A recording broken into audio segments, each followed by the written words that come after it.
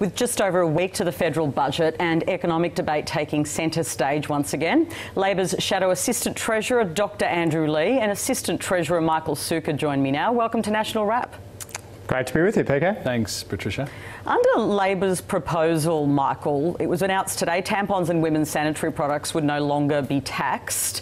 Why doesn't the government move in this direction as well, given these products are a necessity? Well, Patricia, under the intergovernmental agreement, it requires any change to the base or rate of the GST requires the consent of all of the states and territories, including the Commonwealth. And as recently as 2015, we took this to the Council of Federal Financial Relations, essentially the Treasurer's COAG. We put it forward in 2015. The states and territories couldn't agree to it.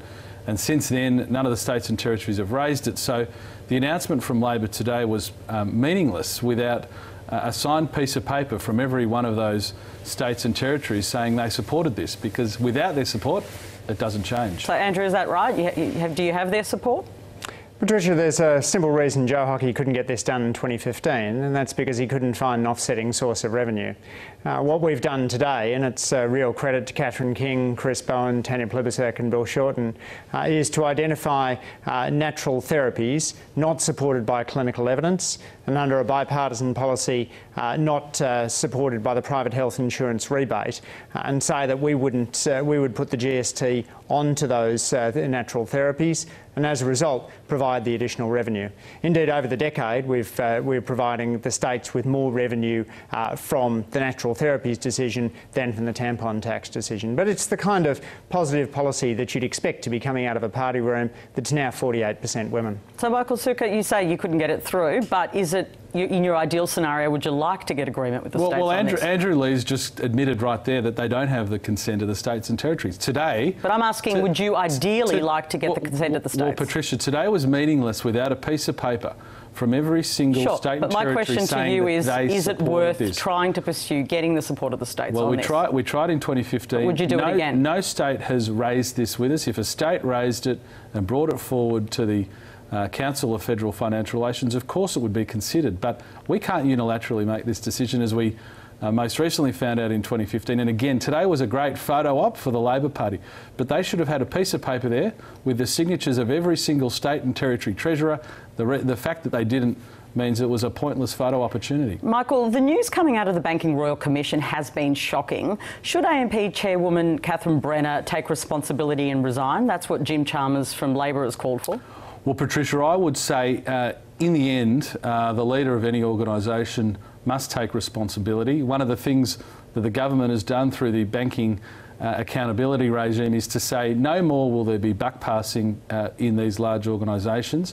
Someone's got to take accountability. I'm not going to speak about individual cases other than the broad point that, of course, leaders of organisations must be accountable for the actions. So she should resign? No, I'm not saying that. I don't think it's appropriate for a government and indeed an opposition to actually speak about specific cases. I think, though, the general principle that I'd agree on, and I'm sure Andrew would agree on, is those in the leadership of organisations, whichever it is, including corporates and banks, they should take account for the actions of those who work for them. Andrew Leigh, should she resign? I think Jim Chalmers has made the right comment there, and it reflects the evidence that's coming out, advice being charged to dead people, the impersonating of clients, the falsifying of signatures. And you've got Malcolm Turnbull saying that he's very cross about what he's seeing coming out. Indeed, he's so cross that he's going to provide a $13 billion company tax cut to the big banks. When they hear news like that, I imagine most Australians wish that Malcolm Turnbull would get angry with them from time to time. The fact is the government fought against this Royal Commission. They tried to water down Labor's future financial advice reforms, which required the best interest duty for financial advisors. And we're seeing evidence coming out now which clearly vindicates Labor's position on the Royal Commission. Michael, your Liberal colleague Sarah Henderson wants the Australian Securities and Investments Commission to be overhauled after the corporate regulator conceded it negotiated rather than prosecuted misconduct cases. Should it be overhauled? Do you agree? Well, Patricia, I think if you look at the work that Kelly O'Dwyer has done recently, I mean, a new Commissioner of ASIC has been appointed, a new Deputy Commissioner has been appointed to take charge of these exact types of issues. I think a lot of that overhauling has occurred, but there's no doubt that corporate regulators, in whichever area they are in, need to reflect on themselves when really bad conduct like this occurs. I mean, it was, during the years when Bill Shorten was the Minister for Financial Services, when a whole host of pretty bad things happened with financial advisors. Storm Financial collapsed, that left people losing literally everything they'd ever built up. No action was taken then, but Kelly O'Dwyer has certainly taken that action. I'd say that one of the outcomes of the Banking Royal Commission, I suspect, will be a really good look at how the regulators weren't able to pick some of this pretty egregious conduct up. Andrew Lee, on the turnaround in the budget position, which has seen the NDIS and the Medicare levy go, we know that a few years ago everyone was talking about, well, the government at least, a budget emergency. Do you give the government credit for getting that under control? Well, we've seen the deficit this year being 8 times larger than it was projected to be when the government came into office, Patricia. We have net debt now doubled, gross debt going through the $500 billion barrier. And indeed, the increase in the rate of Australia's debt is more rapid than it was during the global financial crisis. So what the government needs to do is to drop their big business tax cut. That's the most expensive policy on the table at the moment, and yet the government's own numbers say it would add only 0.1% to household incomes in the 2030s. It's simply not a policy which is going to boost wages. The first round beneficiaries are going to be overseas shareholders. So for goodness sake, if we're concerned about the budget, then let's drop that $65 billion unfunded corporate tax cut, just as the government has made the right call finally on the Royal Commission, finally made the right call on the Medicare levy for low-income earners. Michael, hopefully they'll finally make the right call on the corporate tax cut. Michael Sukkar, part of the problem with you for the corporate tax cut is that, of course, the banks get it and get quite a big share of it. Even some of the crucial Senate crossbenchers you need don't support it because of that element. That's a pretty big issue for you, isn't it? People don't think the banks deserve a corporate tax cut. Well, Patricia, I'll touch on that, but I mean, the reality is that diatribe from Andrew failed to mention that irrespective of those very contorted supposed facts he outlined, that Labor's budget deficit at the last election was $16 billion worse than the government. So what he's saying is bad. He's saying, well, we're $16 billion at least worse, and I think that gap has grown exponentially. On the banks, Patricia, my view is whether you love banks or you hate banks, they're the arteries of the economy. They're an integral part of the economy because every small business, whether they want to expand, whether they want to buy a new piece of plant and equipment, whether they want to potentially sure, you might say that, employ more staff. There is no support for your tax cut for the banks. They need finance.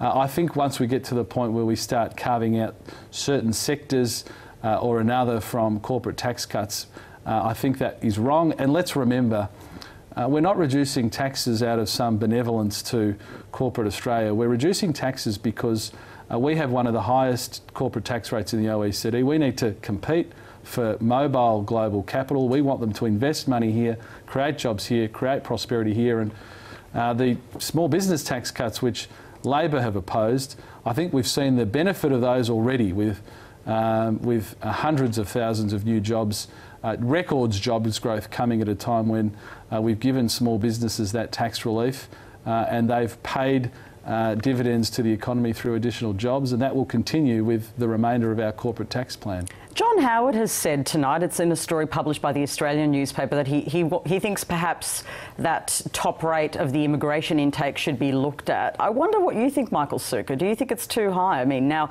we've heard, of course, Tony Abbott, your former leader and Prime Minister, say that it is, and now a former and very respected Prime Minister, John Howard, saying the same. Should it be looked at?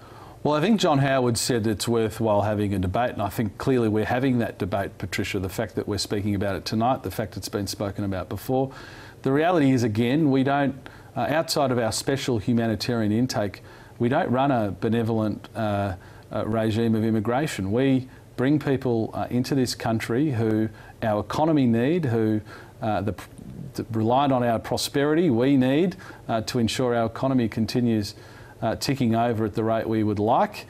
The issue is, and I know this coming from Melbourne, a big growing city, indeed a city that's taking in more net migrants than any other city. That is how our cities cope with that additional migration. That's the heart of the issue. And if governments can ensure that infrastructure keeps up, I think a lot of the other issues go away. And that's why a big part of this year's budget, as you've already seen, has been infrastructure, including the $5 billion committed to the airport rail here in Melbourne. Don't cut the top rate, don't cut that cap, but just build more infrastructure. Is that your message? No, my message, Patricia, is once you've got control of your borders, as our government has, you can make decisions, as we do every year, in our national interest, and we will continue to make decisions on how many migrants to bring to Australia in our national interest. I'm making the broader point that I think some of the anxiety in the community comes from the fact that they want to see infrastructure keeping up with an increased population, and I think that's completely understandable. Andrew Lee, is it just all about infrastructure? Does that top cap need to be looked at? Well, as an economist, Patricia, I've always thought that migration isn't just about more mouths to feed, it's about more minds to inspire, more muscles to build. Migrants are more likely to start a new business, more likely to file a patent, more likely to be exporters. We have great migrant success stories in Australia, not just filling jobs but also creating them. The estimates from the Migration Council that migrants that come in this year will over their lifetimes add trillions to the economy, and the Treasury said they'll add billions to the budget bottom line. We do need to tackle infrastructure. Michael's absolutely right about that. The problem is we're sliding down those international rankings of infrastructure spending, such as the recent one from the World Economic Forum. Projections for infrastructure spending as a share of GDP have it falling markedly over the course of the next decade, as Anthony Albanese has been pointing out. So we've got to do a whole lot better on infrastructure and similarly on housing. We need policies that ensure that we get more housing affordability. Labor's housing affordability plan not just addresses the over-generous tax concessions that are seeing investors beat out first home buyers, but also restores the Housing Supply Council and with Doug Cameron's leadership tackles the issue of homelessness. We've got to do this, as Michael says, through smart policies, but where I differ from him is I don't see those smart policies coming forward from the coalition. Michael, just on something personal that has been in the news in relation to you, termites is what you called moderates in your own party. You just had the Liberal State Council, so let's cut to the chase. Do you support all sitting members of the House of Reps and Senators being pre-selected again in the Victorian branch?